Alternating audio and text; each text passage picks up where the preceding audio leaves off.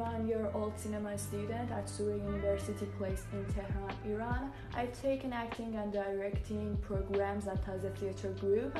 I've also performed in a student play. Presently, I do filmmaking and photographing. On the side, I had the chance to be nominated for one of my photographs at Fajr Festival of Visual Arts.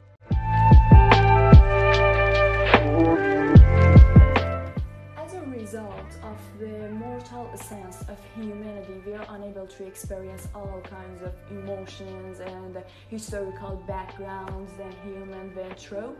But with picturing and kind of freezing all those moments in frames and archives, cinema gives us this opportunity to feel and see all those moments even for several times.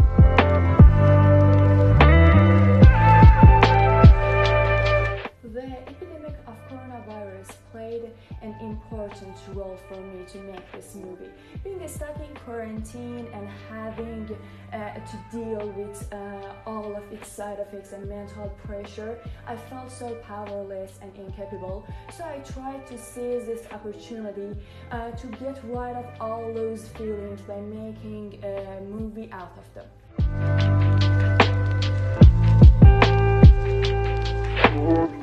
As I mentioned before, because of the coronavirus, I had to be careful about the sanitary protocols, so I selected my casting crew at the minimum. On the other hand, I had to face some location limitations, so I made this film at the different parts of the building in which I live at this moment.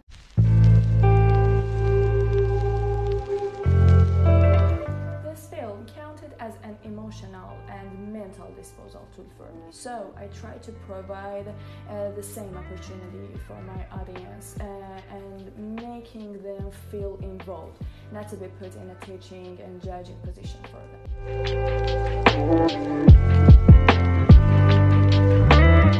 The word comes from an Arabic word. It has been translated in a wide range of fields.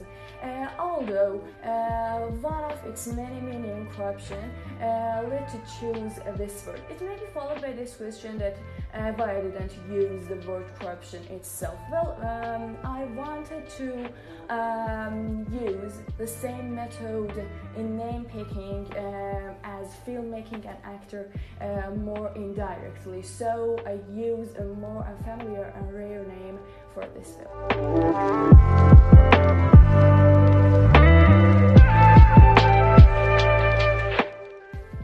Try to be able to show human unconscious in a film form. I speak about those feelings that may happen in a daily routine life over and over again, though we don't know the reason to justify them. I'm aware of the fact that performing this task is not easy and needs wider worldview and more experience, but I took the risk and first made the film and then, based on reverse engineering, I hoped it would help me capturing a living experience which I wouldn't have been able to live outside the world of cinema.